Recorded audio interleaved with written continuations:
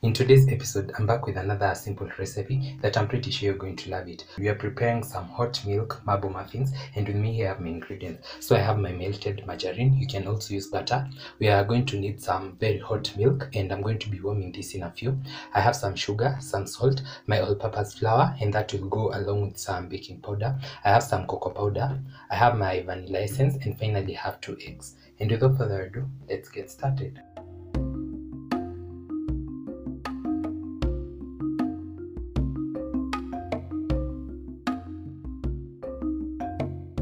So in today's episode, we're using a blender, and I'll start by mixing my wet ingredients first.